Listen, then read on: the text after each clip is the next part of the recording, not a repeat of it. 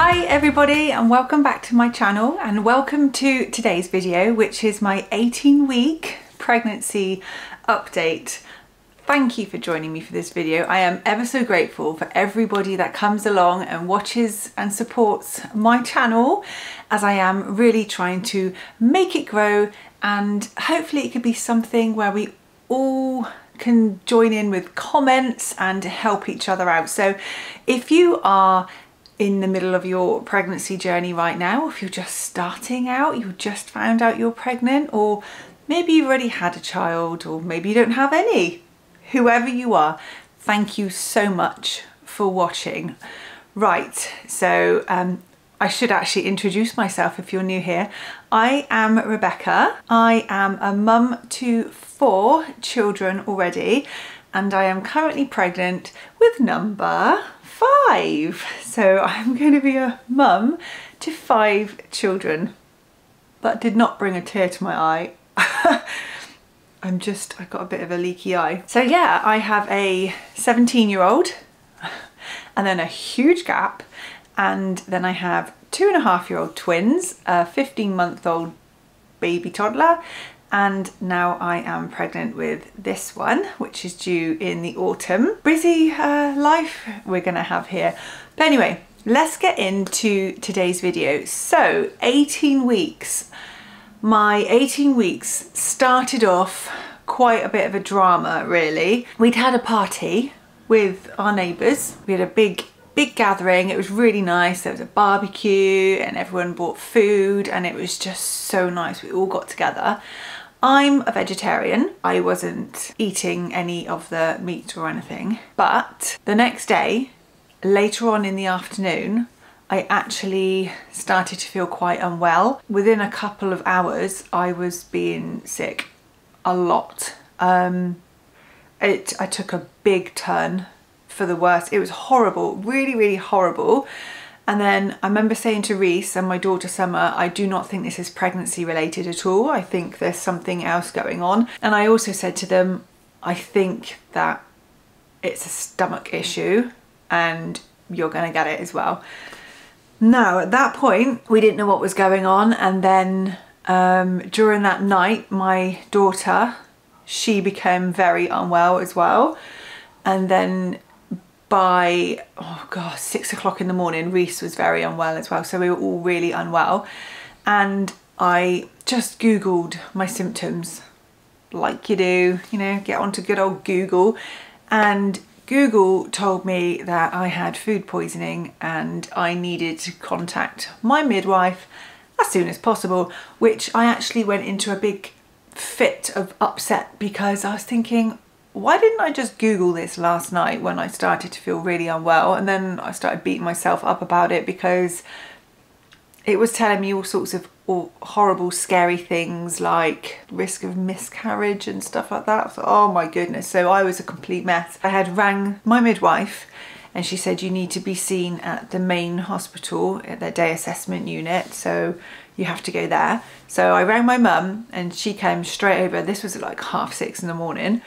Bless her. And we went straight over to the hospital. They actually took me to the birthing suite, but they put me in a room far from other people. I was on my own, so I also had my own toilet and everything, my own bathroom, which was handy, obviously.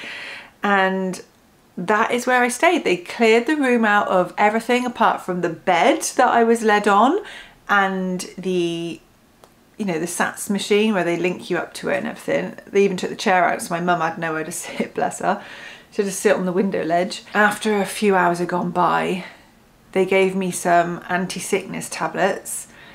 Oh my goodness, they work an absolute treat. I felt so much better after having one, and because I couldn't keep any water down, I was so fearful of having this tablet because I'd have to have some water, and I was thinking, oh my goodness, I'm just going to be sick or in front of the nurse and everything. But I managed to keep it down. I just had a sip, and then the tablet starts to work pretty quick, which enabled me to actually drink water because I hadn't had any for, oh my goodness, for probably about 10 hours, because every time I drank something I was sick and it was horrible.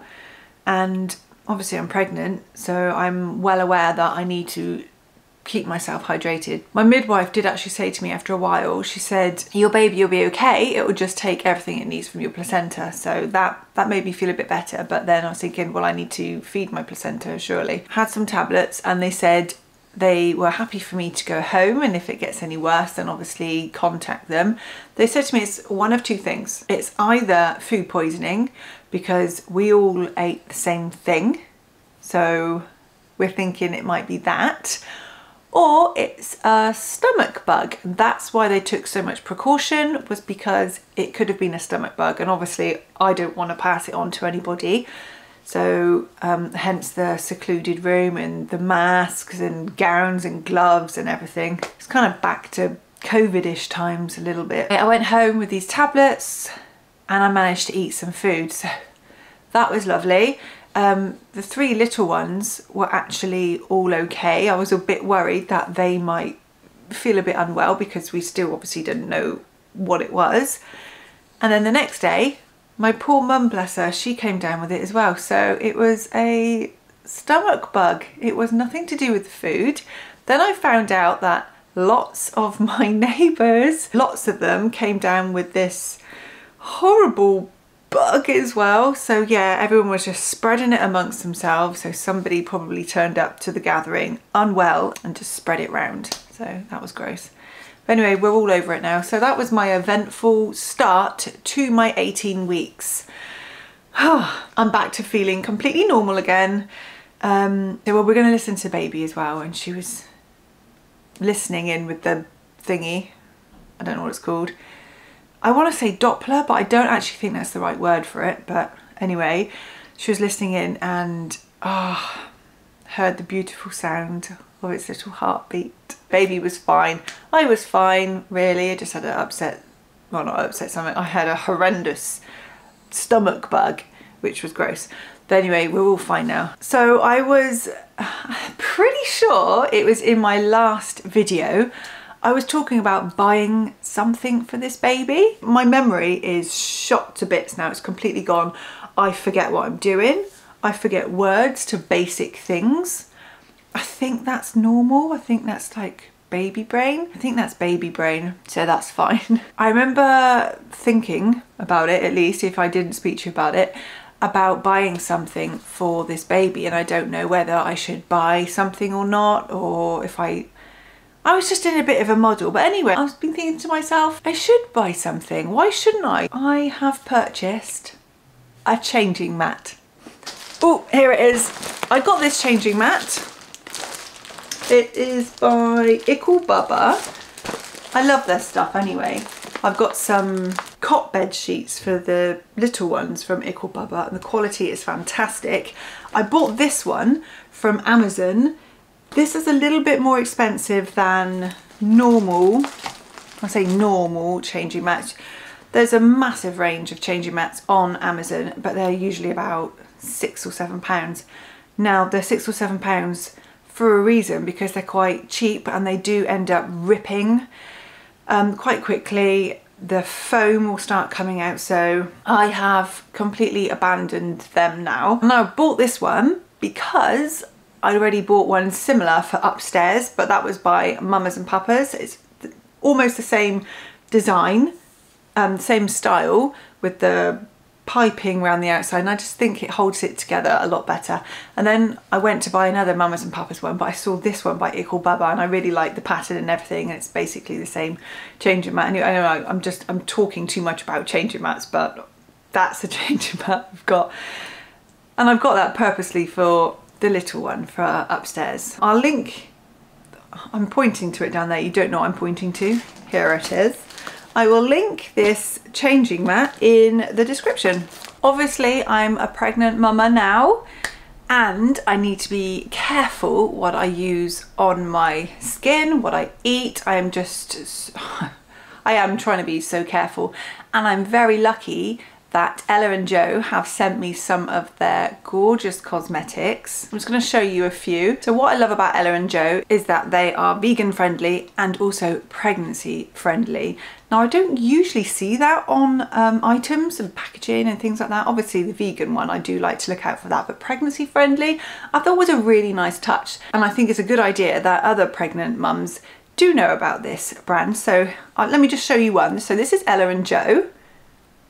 And this is a Melt the Day Away cleansing balm, so it removes all of your old makeup, and oh my goodness, I have been absolutely loving this. And they also sent me an exfoliating cleanser as well. I have a nice good clean of my face, and I don't need to worry thinking I'm going to put any bad stuff in my face. And then afterwards I top it off with a bit of serum. In the morning I would use this one, I can never say it, hyaluronic serum.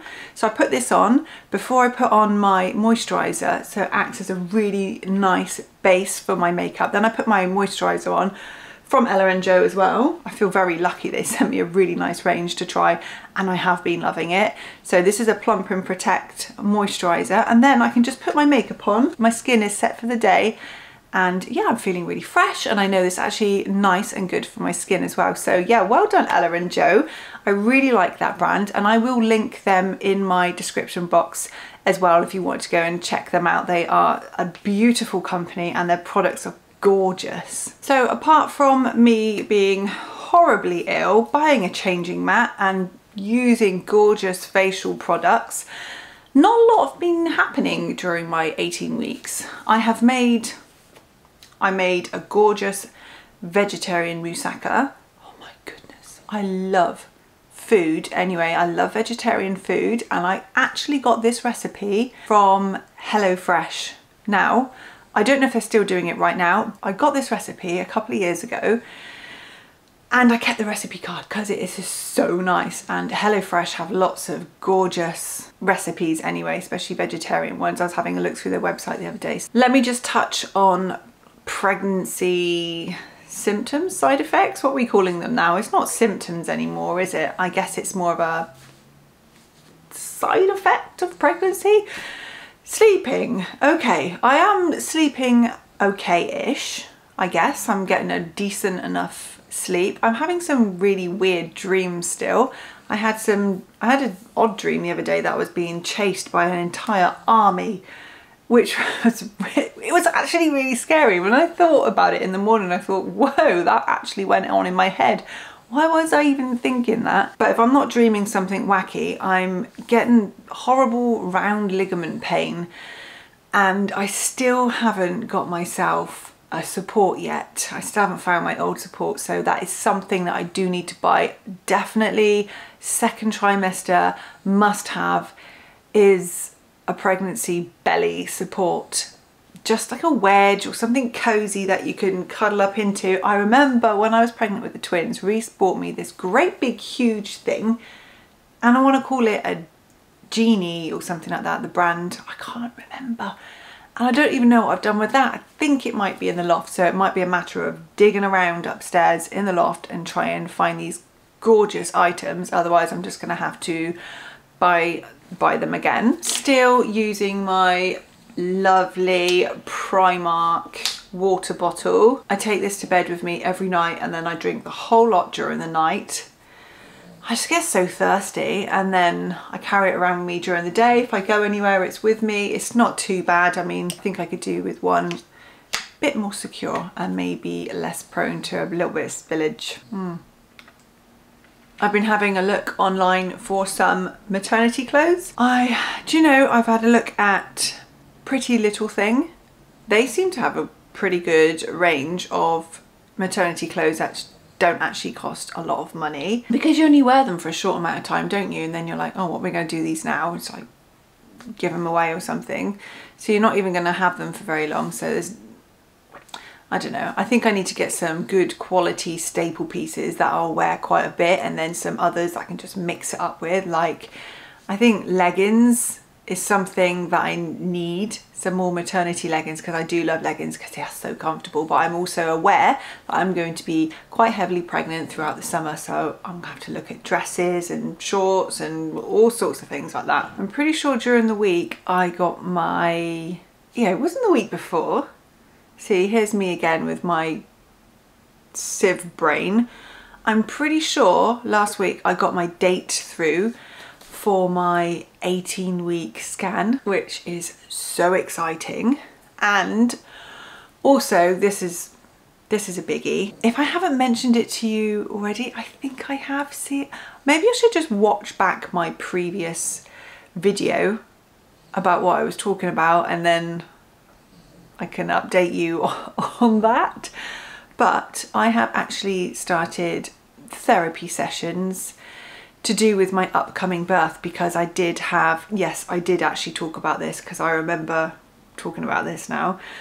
I did actually have my last 2 births. So the one with George, he was an emergency cesarean, and the one with my birth with the twins, which was an elective cesarean, but it was also pretty difficult after, especially with Rosalie being in the NICU for 3 months. It was such a tough time, and I struggle with that a lot. I struggle with the upcoming birth of this baby and how things will plan out, because I really would like to have a VBAC, and I don't know how things are gonna go, and I don't know how I'm gonna feel, and I really don't know. So my lovely midwife put me in touch with this company who, after a couple of times talking with them, said that they think I've got PTSD from the stress that I have been through with my previous pregnancies, because it was actually pretty tough.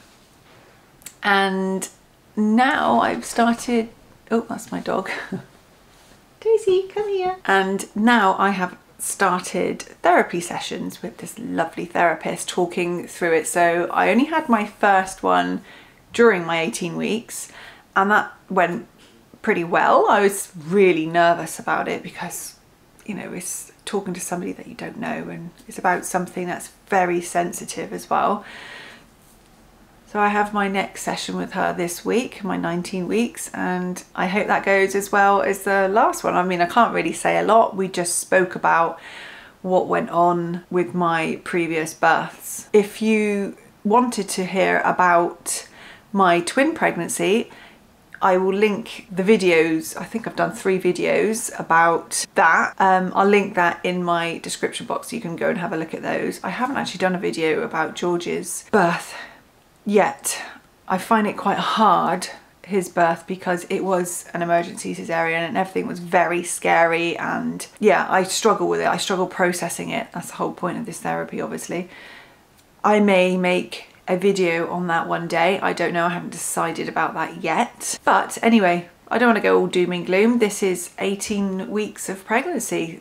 Things are going great. I feel really good. I feel happy, apart from the illness at the beginning, which that was actually horrible for about, yeah, 3 or 4 days. That was not nice. The sickness had finished, but then it's just getting over it, and I was so drained and everything. Yeah, so I bought a changing mat. Life's good. And that is my 18-week pregnancy update.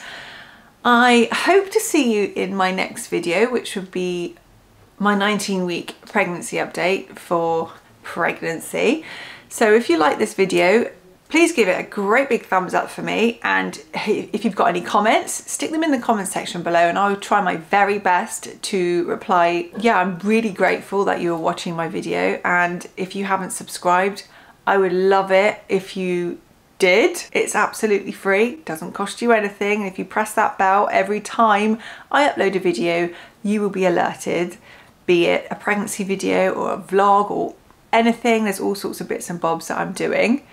So yeah, I really do hope you enjoyed this video, and I am looking forward to seeing you guys in the next one. So have a lovely week and take care, and I'll see you soon. Bye.